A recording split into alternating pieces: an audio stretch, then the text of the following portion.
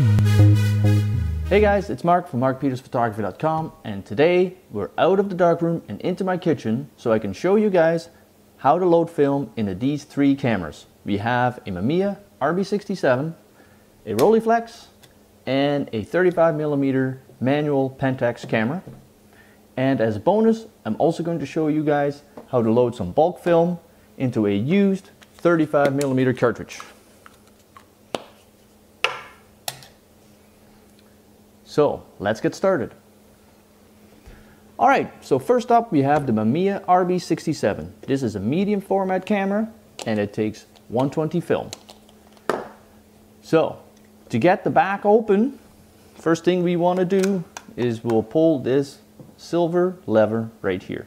We'll pop that open. It opens the door like that and the cartridge comes out. First thing to note is that in a 120 film cartridge or spool, the old spool that is now empty will become the pickup spool. So this spool here needs to get moved over to that side. So we do that by pressing this silver button right here. Remove the cartridge and we move it over to move it over to the other side, just like that. Then what we'll do is we'll grab the new roll of film, and you would think that you would load it in like this, but that would be backwards. You want to load it in like that. So again, you start by pushing the little lever, folding this guy in there like so, and then we wrap the film around like that until it comes out like so. Wrap it around and start winding it.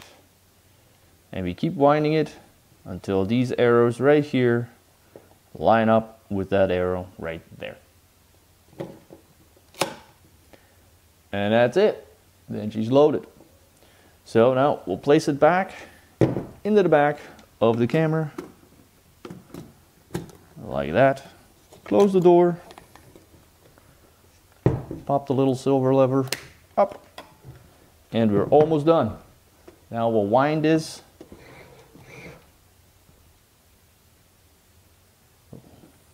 We will wind this film now until a 1 appears in that window and the red marker goes away. And you are ready to shoot. Up next, the Rolleiflex. As with the Mamiya, the Rolleiflex is a medium format camera as well, so it takes 120 film. In order to load the film, you have to flip this guy over, move this lever to the side, flip that over, which now opens up the back.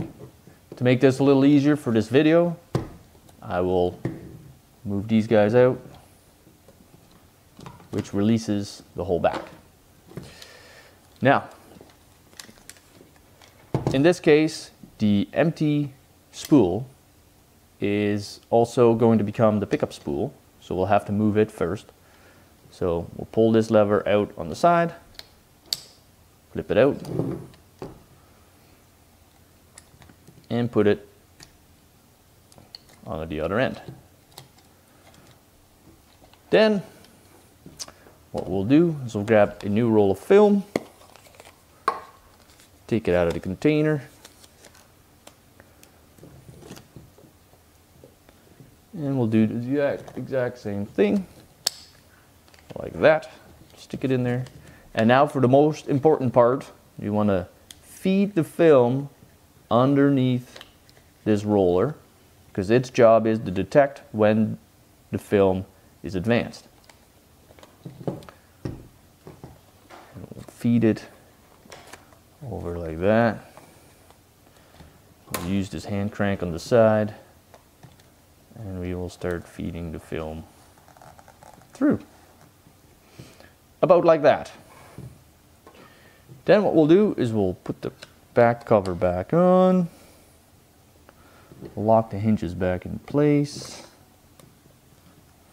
like so, flip it back over, flip that down, flip that over, and then on the side here, we will wind the camera until A1 appears, and it will actually stop.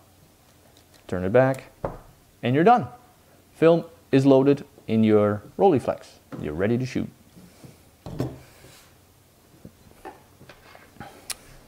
All right, let's bulk load some film into a used cartridge. Why do I use used cartridges? Because they're cheap and I have them. Why do I use bulk film? Well, I like to do a lot of experimenting with film. So if I want to load a roll of film with 10 exposures, I can do that. Also loading film in the darkroom onto a reel, 24 exposures is so much easier than 36. And really the cost of a 36 cartridge, 36 exposure roll of film or a 24 exposure roll of film isn't really that much different. So really, if you're gonna buy film on rolls, you're gonna buy 36 exposure film because it's just more economical. But if you bulk load your own rolls, then you can make them as big or as small as you'd like. So first we'll take our bulk film loader and we'll open this guy up like that, and we use some tape and our empty cartridge that has no film. We'll use a little bit of tape like that. And what I usually do is I line up the sprocket holes so that they're all lined up, and that way I know it's straight. Put a little tape on the front and a little tape on the back like that.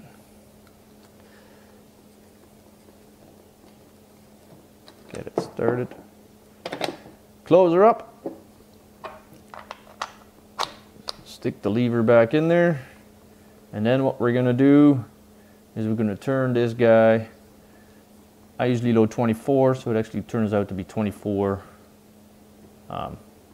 turns. So here we go. 1, 2, 3, 4, 5, 6, 7, 8, 9, 10, 12, 13, 14, 15, 16, 17, 18, 19, 20, 21, 22, 24. Pull that guy out. And then we just cut it like that. And we're almost done. What we want to do next is we want to put a little starter on there like so. And now you can load it in your camera. So to load film in a 35mm camera, very straightforward. You pull out this lever, boop, that pops open the back. Put the roll in, slap her down, pull the film out.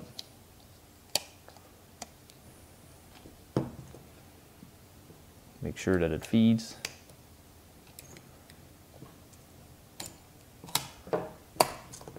Close the back.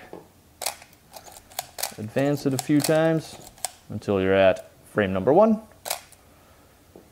Set your ISO to whatever you want to shoot it at, and you're done. So thank you guys for watching this video. I hope it's been informative, and please subscribe to my channel. We'll talk to you later.